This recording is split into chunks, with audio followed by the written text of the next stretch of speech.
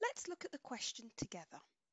Now this question has a really big introduction or rubric, so let's start with that. In the first step in the production of cement, limestone is roasted. The calcium carbonate with the formula CaCO3 in the limestone undergoes thermal decomposition to form calcium oxide with the formula CaO and a gas. The calcium oxide is the desirable product. So let's think about the important information here. In the first step in the production of cement, limestone is roasted is interesting but not desirable for us to answer this question. The next sentence says the calcium carbonate, that's important, and they've given us the formula, which is also important. And the calcium carbonate's in the limestone and it undergoes thermal decomposition, which is a chemical reaction where heat, the word thermal there implies heat, is used to break down a substance into simpler substances, or decomposition, and it forms calcium oxide. And the other product will be a gas, and they've also given us the formula of calcium oxide there, which is important to note. But they haven't told us what the gas is. It's an interesting point there.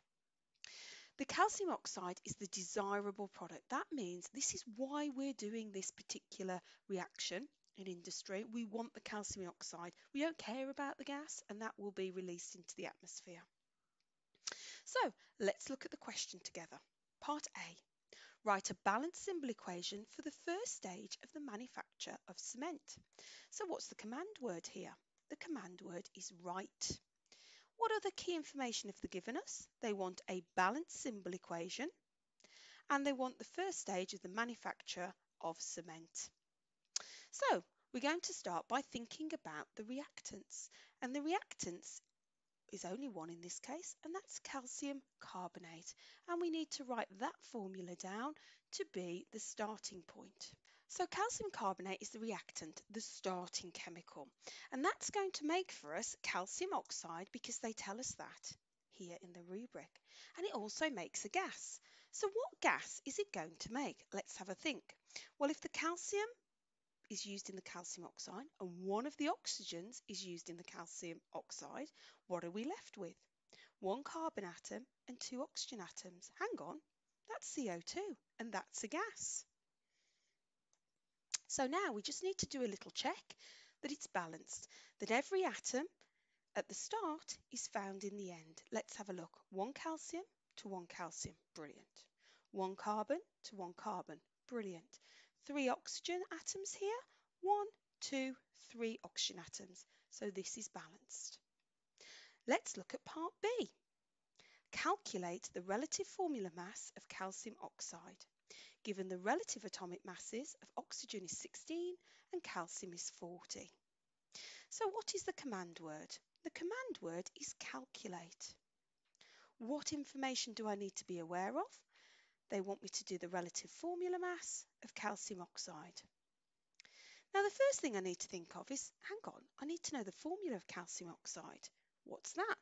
No worries there, it's in the rubric, it's given to me.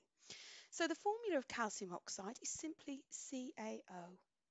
Now remember, we're calculating the relative formula mass. That's the mass of the whole of the formula of calcium oxide.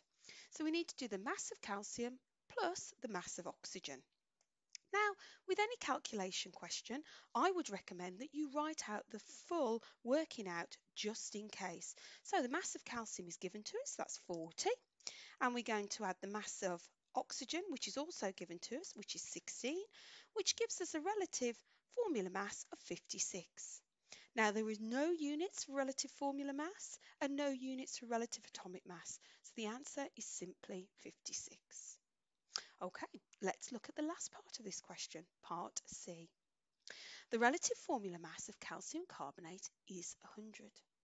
Calculate the atom economy for this stage of the industrial process. So, what's the command word here? The command word here is to calculate. What key information have I been given? I've been given the relative formula mass of calcium carbonate, and what they want me to do is calculate the atom economy. Now, atom economy is a measure of how many atoms in the reactant make it into the useful product. So, it's the mass of the useful product divided by the mass of the sum of your reactants times by 100. As before, I would very much recommend in doing all of the workings out. So we're going to do the mass of the desirable product, which is 56. We're going to divide that by the mass of all the reactants, which in this case is 100.